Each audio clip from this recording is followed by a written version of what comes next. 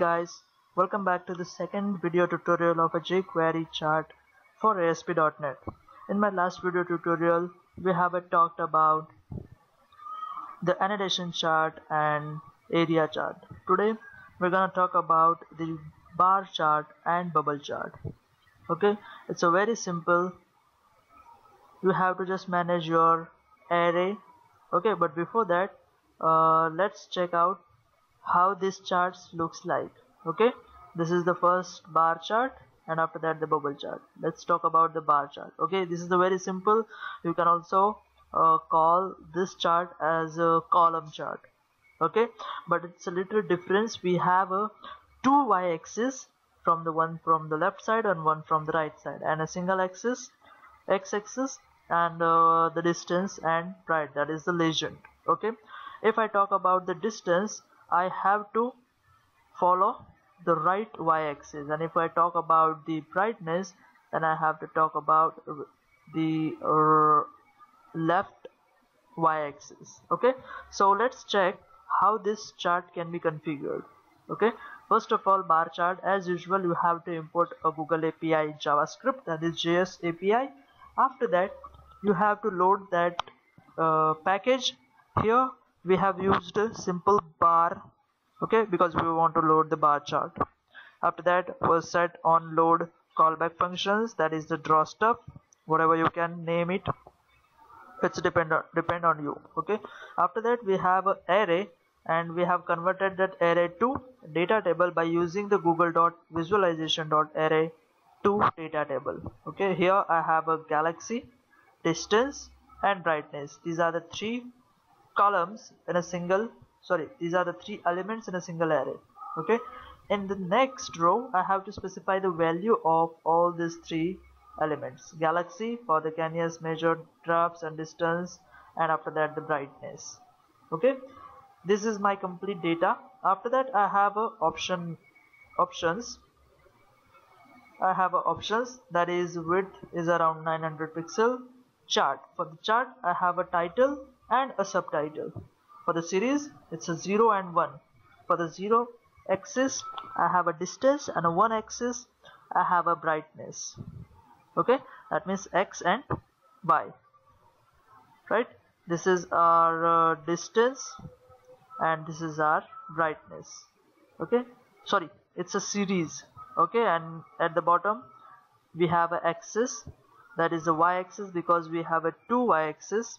First is a process and second is the brightness, that means distance and brightness. For the brightness we have a set side is equal to right and label is apparent magnitude. Here you can see that this is the left y-axis and this is the right y-axis. Right guys, and after that we have assigned a bar chart to a div and called a draw method with the passing data and option parameters to the draw method. Okay, so let's check. This is my simple data. Now I want to increase my brightness for the user measure to draw. Okay, users measure true. Okay, here we have only 50th, then I am assigning it to 30k. Right, just save it and control F5. Right, we have a 30k and that is the top bar brightness. Okay, that means the distance is around 30k and brightness is also a 30k. Okay, as usual, if I talk about the brightness, then I have to follow the right y-axis, and if I talk about the distance, then I have to follow the left y-axis. Right guys, I hope you have understanding this. Okay, and as usual, the x and y-axis we have named it, that is the distance and brightness. Right, and the galaxy comes from your first row of your array to data table method. Okay, this is the galaxy. This is called on y-axis because we have a different names on the y-axis. Right guys, yeah, let's talk about the bubble chart. Okay, it's a very different chart. Okay, here we have a simple like you can say the groups, okay, or you can say the different areas are available, like North America, Europe and Middle East, okay. And I have a simple country code and the country names with the fertility rate and the life expectancy, okay. Let's check that code. As usual, we have imported the core chart. You have to remember, guys, you have to remember this, the what chart or which kind of package you have to import, okay, otherwise it will not work. Here I have created again array to data table. Here I have id means the country code, life expectancy, the age of life expectancy, the fertility rate, the region and the population, okay. After that, in the option we have assigned a title, horizontal axis title and vertical axis title, and after that the bubble, the text style font size is around 11, let's change it to 12, okay. And as usual, we have a called bubble chart. We have passed a div and assigned a data and option parameters to draw method. Let's control F5 this, okay. Font is make a little bigger. This is the USA, this is the Denmark, this is GBR, Canada, DEU, Russia, Iran, okay. Let's add India, okay. So here you have to create an array.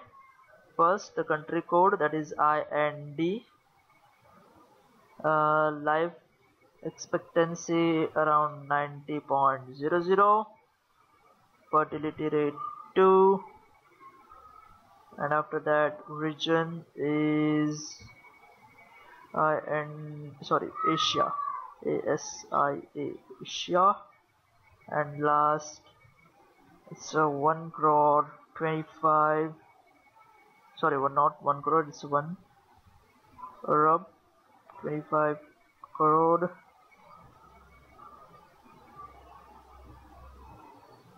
Jyoti.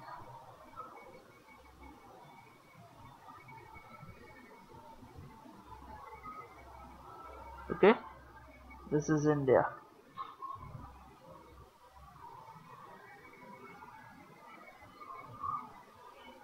Right, guys, I hope you have enjoyed this two charts video tutorial, okay. If you want to learn about the different, that is annotation and area chart, you can follow my earlier videos, okay.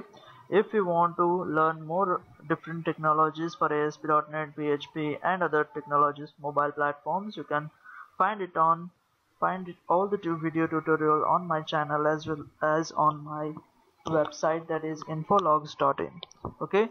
So just do practice and don't forget to subscribe this channel.